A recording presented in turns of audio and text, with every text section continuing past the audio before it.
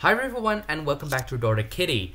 Now, if any of you are paranoid about the poor performance we're getting with FlightGear on Intel graphics, guess what? I get a new computer. And this one is a lot more powerful than the last one. I believe this one is like 25% more powerful or something. But it should be a pretty cheap computer for its size.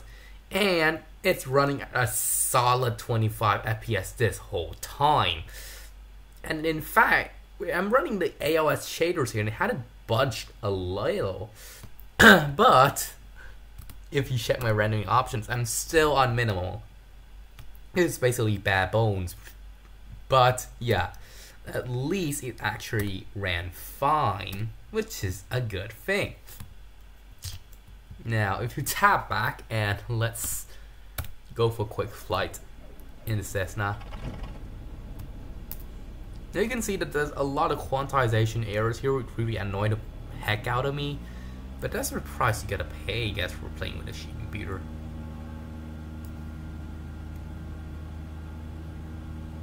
Now the cool thing about this computer is that it actually has a dedicated page up, page down buttons, which you can be annoying other programs. In FlightGear, it's conveniently placed next to the arrow key, so you can easily fly the plane. Right, we're after 55, we pull up. And climb is working. We're going to go up to about 100 feet maybe before we center the controls to make sure it actually works properly, because we manipulated the rudder on the way up. So quickly hit 5 and then stabilize. If you're good enough, that shouldn't impact your flight very much. Let's turn off the menu bar for a while. Alright, we're stable and in the air. Seriously, getting from a initial position into a stable position like this is probably one of the hardest parts while flying. And you can actually, am I deviating from runway here? Hit shift arrow to turn around if you wish. And we're going to climb towards the threshold. We use a pattern altitude of 1,000 feet today, I believe. Maybe 2,000. I don't know. Let's keep it at 1,000 and immediately we're leveling off after this. And then start a turn. We're going to be looking at the terminal to just where we are. But I think I'm going to more be looking at the gyro compass, even though I should use a whiskey one for this kind of thing. Alright, down. Now I'm flying with the mouse here. I don't have access to my joystick. Alright, we're nearly on base, and I'm trying to trim the thing, fly straight, and we should dial down the throttle a little bit. We're going down a yellow walk with this. Right, that looks good actually. Now we're going to turn over before we hit the mountain, because those mountains are certainly in the way, especially at something 1,000 feet. This is very low to the ground right here. So let's turn over, and yeah, we're going to follow the road on the rest of the airport, I believe. So let's turn over. Make sure the altitude is still fine. And we're good. A little climbing, but good. Let's push down a little where it can sense speed and the trees. We're over the trees here. That's scary. Right, let's pull up the descent. Set the setting to dawn so I can more or less show the graphics capability of like you're running at a solid like 19 FPS, which is a little low. Let's climb a little bit, and the speed shows us a little low too. You can afford to lose some speed in this. So we're going to do a little bit of jumping until we reach the end of the runway, I guess. A little off. Let's turn a little. I'm going to use the 90-degree rule that some nice person had made for me, for us as a flight simulation community.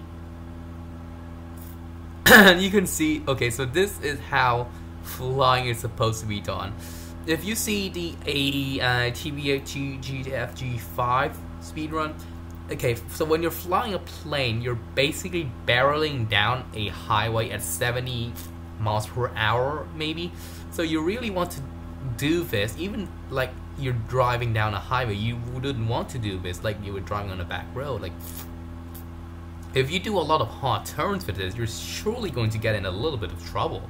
You have to keep the controls like input small, discreet, but precise. Like tracking down a highway at 70 miles per hour. That's how it's supposed to be done.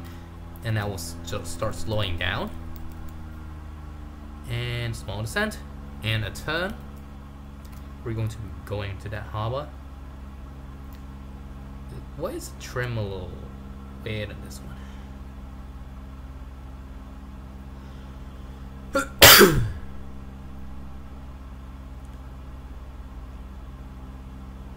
Wait, we need to slow down below 100 knots to do this.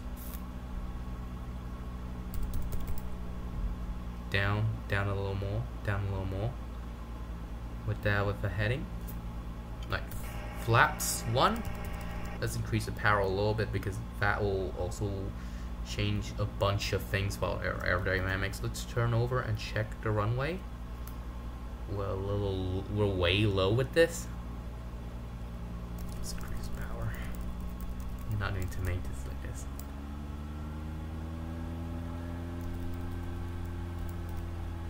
And start turning it. Pretty sure this is about right. No. Whoops. Oopsie.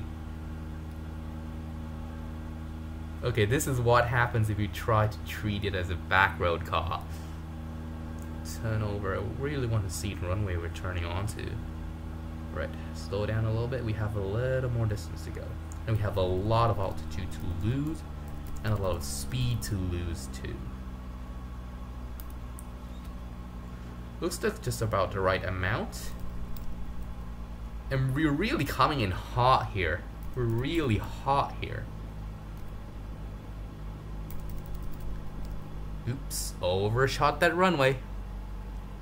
We can still make the other one, I believe. But nah, we're turning back over. The speed, yeah, that speed doesn't look good. Tune it up a little bit. Flaps 2 because we seriously need it right now. And a little bit of speed upping. This is seriously not how it's supposed to be done.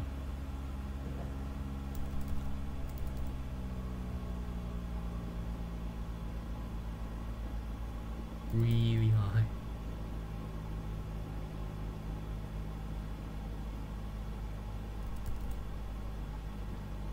We're not going to be use flaps 3 in this, I can tell. We're not going to use flaps 3 to do this. So we're on glide slope, a little bit on the throttle. And hey, we actually merged back onto the runway like fine as hell, Pete. Oh, that's a little high. Wow, that went wobbly real quick. I really need to brush up on this. Oh, otherwise it's a crosswind or something. Otherwise, yeah, this looks really good, guys. Yeah, we're a little low. We can't afford going low. We're already this low already. So let's do a little bit of a bleed off. The tracking is... Whoa, wait, no, don't go that high. Right. Now, wait. Are we touching down? We have touched down, flaps up, and let's track onto the runway here.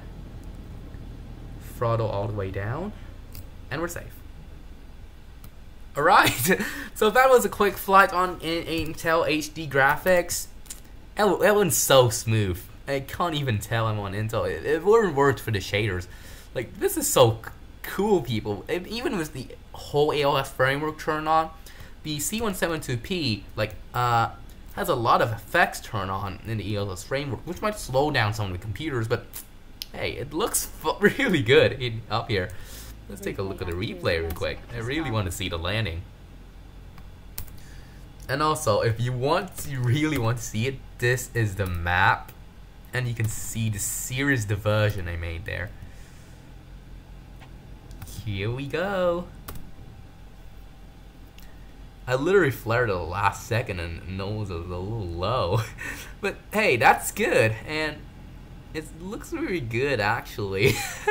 I mean, that was so risky. Alright, so thanks for watching Dora Kitty, and we'll see you again next time.